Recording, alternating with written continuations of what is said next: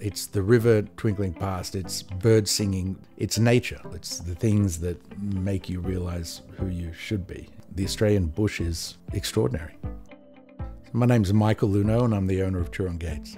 Glamping at Turon is a wonderful balance between being in a luxury hotel and being in an isolated Australian bush.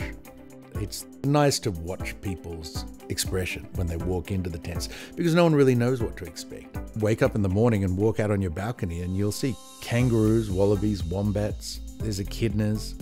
People that come here are shocked at how good it makes them feel to experience nature again.